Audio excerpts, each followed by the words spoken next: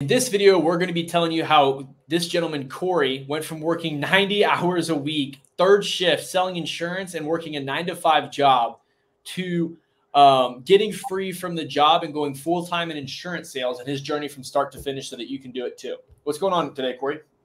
Hey, man, doing great. Thanks for having me. Yeah, for sure. And now I know we got my business partner, Tim, here as well. We're just going to kind of have like a normal conversation, just like keep a raw reality of like what it actually looks like to be successful in insurance. So an e-conversation, if you will. Yeah, an e-conversation. So Corey, catch us up here, man. Obviously, I mean, 90 hours a week is pretty ridiculous. I know you were working third shift. Why don't you kind of tell people like what led up to that, how you got into insurance and what that first experience was like, and we can just kind of dissect it from there.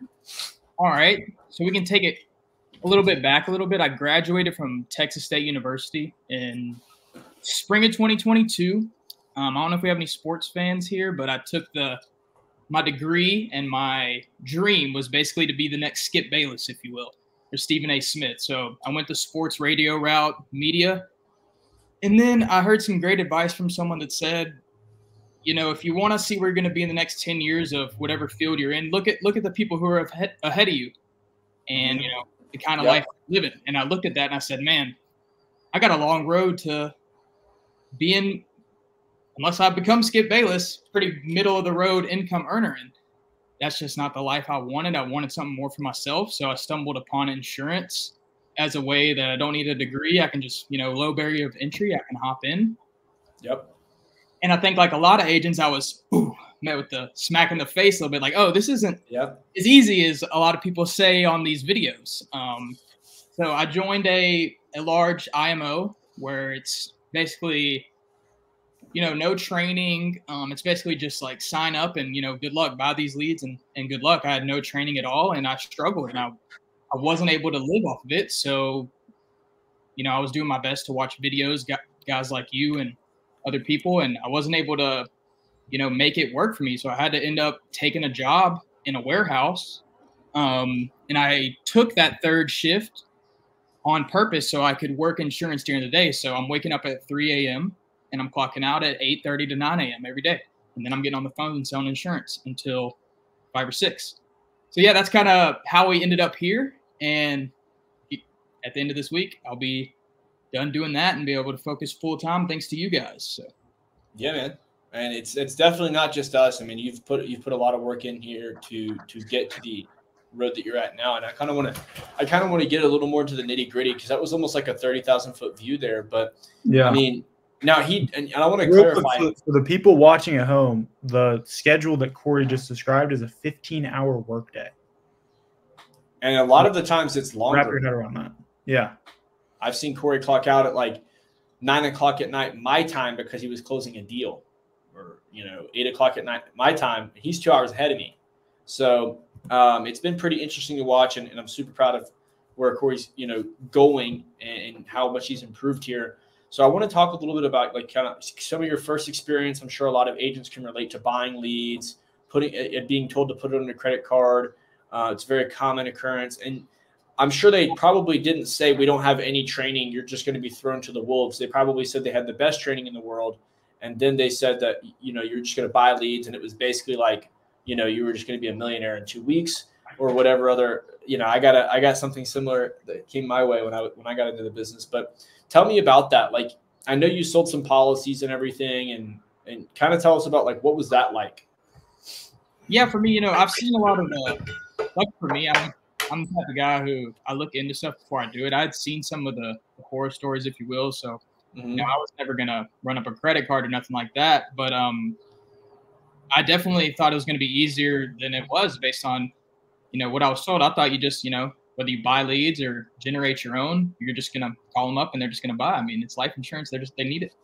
And then I never knew how to make a pitch. I never had anyone teach me how to present pricing or underwrite or do any of these things that goes into it, manage book of business, clients, how to deal with everything that encompasses, you know, this business. And, you know, an upline that's not, and I don't think this is unique, so I don't feel special or feel bad for myself. I think there's a lot of people who go through this. But, you know, an upline that they're not really answering your calls. You got a lot of questions. It's just like, man, and then you just get overwhelmed, and that's why most people quit. So that's why I had to get another job, just to kind of support the, the cash flow of buying leads, charge back here, this and that. So yeah, I mean, it's all sunshine and rainbows until you get out there on the field and, get your hands dirty. So. Yeah. 100%. So kind of walk us through, like, what was your experience like when you first got in? Like, tell us a little bit about, like, kind of the story of when you first got into life insurance, selling the initial policies, how that worked. And then I think there was something interesting that actually happened with the first 3 policies that you wrote. Yeah. So I had, been watching a lot of business YouTube stuff. So I learned how to generate my own Facebook leads before I even got into insurance. So I thought I had the game figured out, man. Like, all these cats, they're buying leads. I'm going to generate my own. Still have to be able to sell. But so yeah, I would just generate them. I ended up calling them. They would never answer. I couldn't, close them on the phone. So I ended up just going to their house, knocking on their door. And I sold a few like that. They ended up charging back on me because I didn't build enough value, all the things.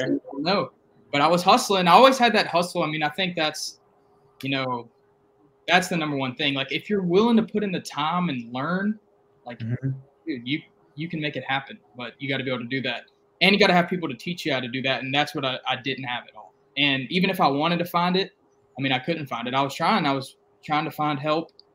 Hey, well, teach me how to do a pitch. Oh, dude, just quote them off the portal and you're good. It's like, so yeah. I don't know if too much. I can't get too much more specific than that because I only sold a couple policies like that, but I definitely put in a lot of time to try and make it happen. I think that's not a rare story when you talk about, new agents coming on and getting licensed and trying to make it work. And I agree with that. I do. One thing I will disagree with is that most people don't put in the effort that you've put in, because I've been watching you work 90 hours a week since like February, and it's the middle of April. So that's almost, what is that? Almost 3 months. I think somewhere in that neighborhood, depending on, yeah, that's insane.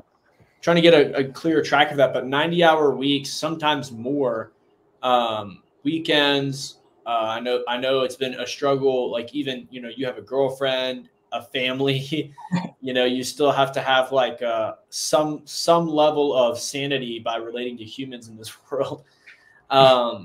Meals. I remember one of our calls when we were one-on-one talking, like, we had to talk about you sleeping.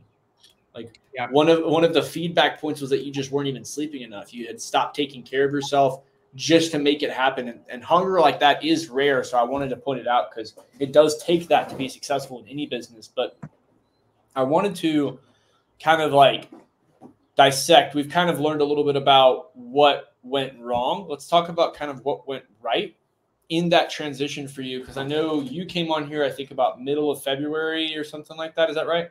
Early February. February. First week, I think. First week of February.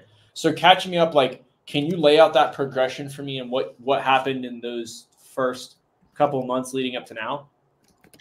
Since February, like you're asking, or?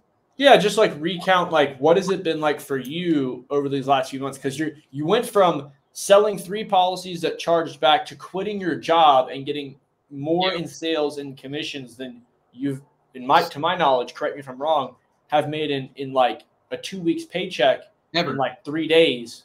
Yeah. The other last week.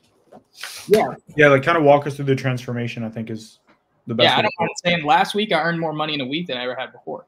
So, I mean, yeah. So it's about learning how to do this business like the right way and having, good coaches like you guys with systems in place in a company that actually has the agent's success as the best interest and their best interest in mind. That's what it's just been for me. Like, I've been able to watch like one of the best in the game easily for my money. And Mr. Julian sell policies live. I mean, I've had one-on-one with you guys, and like, that stuff is invaluable. And, if you're able to get that, I mean, people would pay a lot of money for that. So just that kind of real coaching, like, if it's your first time playing golf, and you just get out there and try and figure it out, man, you're going to suck. You need someone to show you how to swing. I'm that guy at golf.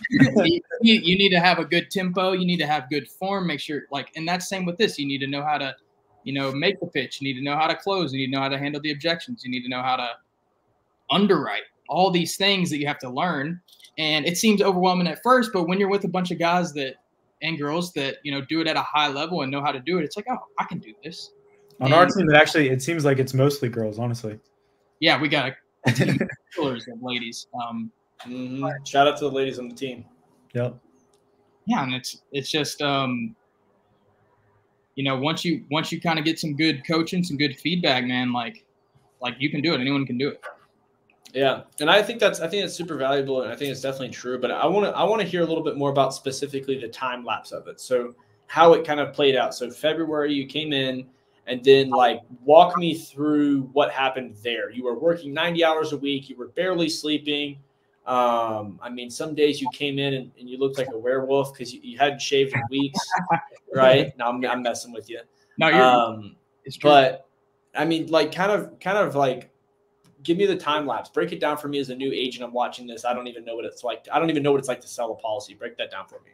Yeah. So the first couple of weeks, like, I'm learning the scripts. I'm learning, watching like the hundreds of training videos that we have. I'm like watching other people sell eventually. And then after I would say about a week, 2 weeks, I'll hop on the phone. I think it was like a week. I hop on the phones and then I'm calling, and then it's like I'm getting my feet wet again. And at first it's slower for me. I'm was newer at sales. I'd only done that previous time where I sold like 3 policies. So I'm learning, falling on my face a little bit. Then all of a sudden I close one, and all of a sudden I close another one. And then that's like a month in, I'm closing 1 a week. And then now I'm closing 2 or 3 or 4 a week. And since April 1st, I've had my biggest jump in terms of production. And it's like kind of been off to the races. That's the way I see it now, where, I have high goals for myself. But yeah, I mean, it's just snowballing of learning, getting better, feeling more confident.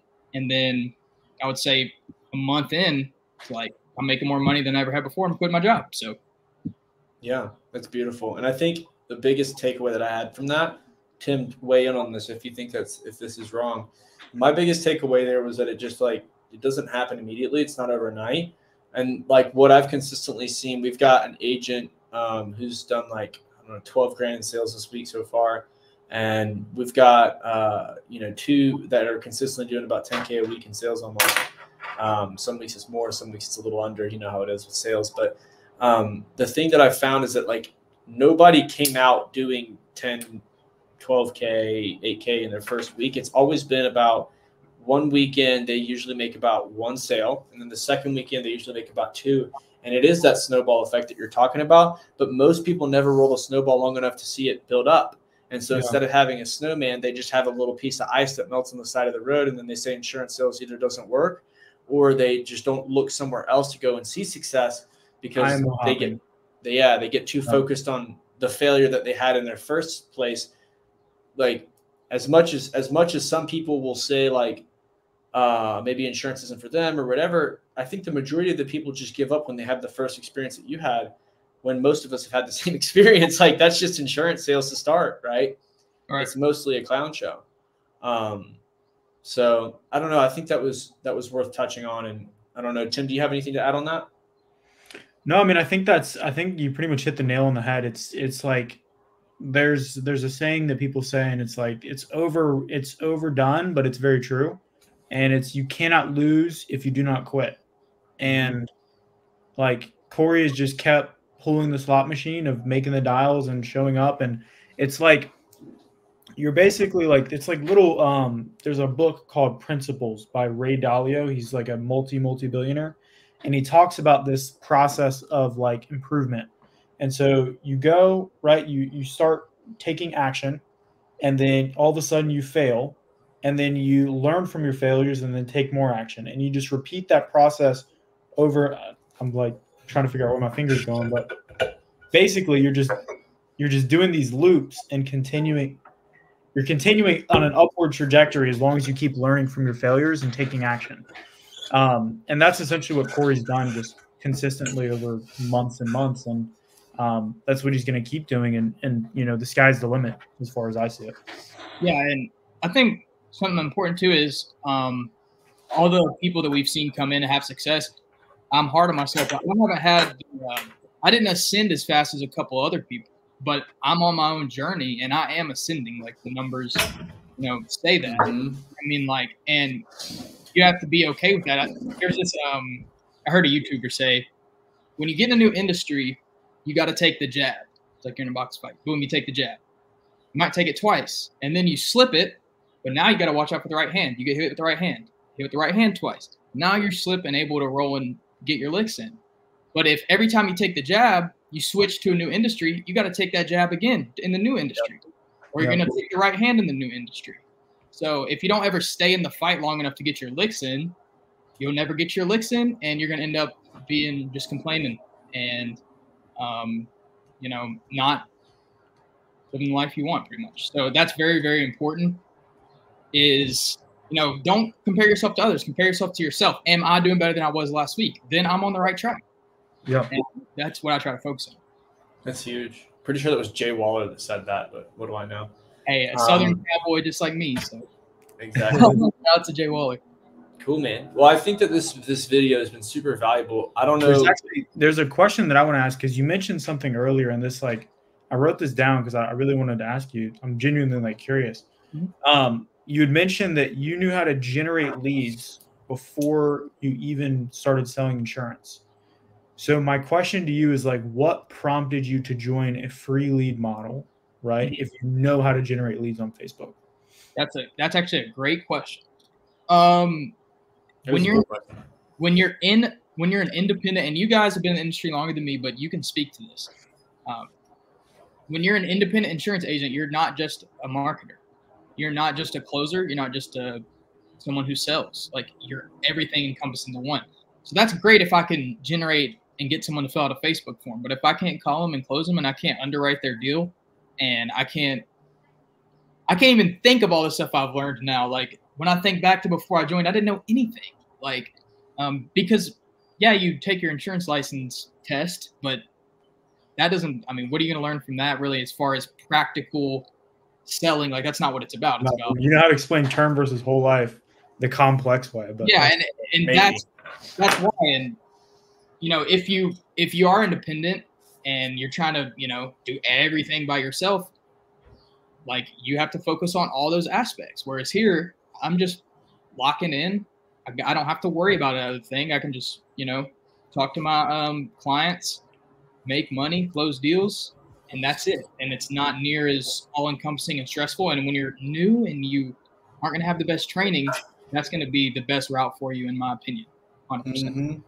Yeah. Well, the thing that's interesting to me in this also is that, like, a lot of people are looking at the wrong metrics. They want to get, like, leads, or they want to get a lot of leads for a low cost off of, like, generating their own, or they want to get the highest comp and go somewhere else. Like, you're not going to get the highest comp at insurance because you don't have to do everything else.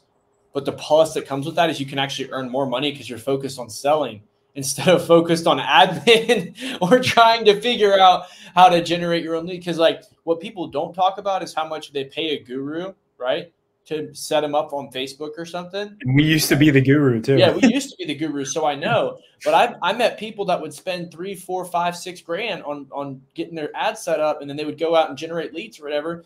And then, just like Corey said, that was the start. He hadn't even gotten to the sales portion of it yet. And so I think it's valuable to just figure out what it is that you're good at or you want to be good at. I'm personally a sales guy. Like, if you guys notice, I'm not in the you know, you guys wouldn't notice because you're not there, but I'm not in the marketing meetings talking about how to generate leads with Tim. I'm in the sales meetings talking about how to make sales with the salespeople, and those people are making sales, and our agents are doing better than 95% of independent agents because they're just focused on the one thing that makes them money, which is selling, instead of administrative work or setting up their CRM or getting a new CRM or going to that new IMO that gave them a little bit of a comp bump, but then they're, you know what I mean? It's just sticking to one thing and doing it well. Like you mentioned with the industry, and the same thing with the company, whether it's with us or somewhere else, but just doing one thing and doing it well. I think that's the secret to success. Yeah, I've had to learn that the hard way. That's for sure. Same. One thing I'll add too is when I first was looking at IMOs to join, like I saw some videos and I'm like, why would I join anyone who doesn't have the highest comp? Why would I not just pick the highest comp? Doesn't that make sense? Duh. Yeah. And at first you think that makes sense, but there's a reason why certain comp percentages are what they are. And it's because, like, you know, if you're getting 100, 110, whatever it is, but you're not going to have, if you can't sell, then it doesn't matter. And you're paying for all these softwares and you're paying for these leads. What happens when you go, like I did, 4 weeks of running up a Facebook ad, you know, every day, and now I'm in the hole? It's like, oh, and now there's no more leads to get. So you're done. Exactly. Like, it's like, oh, I'm just done for now. I have to go get a job and wake up at 3 a.m. and stack boxes. Mm-hmm. So I would say, I mean, if you're really in this for the long haul and you want this to be a career path, your number one goal should be to get as good as you possibly can. That should be your goal. Not how can I just get the highest comp. No, how can I get as good at what I'm doing as possible? And exactly. That's some type of company that has a training program, and no one's training harder or better than we are. So. Absolutely. That's good. Tim, do you want to wrap us up here? I think we've touched on a lot. I don't want to tire Corey out with the intervention or the investigation here. So I'll let you wrap us up and we'll get out of here. 100%. Well, yeah, appreciate you guys watching. For all of you guys that made it to the end, if you want to learn more about working with Zoosurance, there's a link down below in the description. There's like a 30-minute video that breaks down, you know, what we're building, how we're building it, and how you could potentially be a part of it. But with that being said, we'll see you guys in the next one. Take care.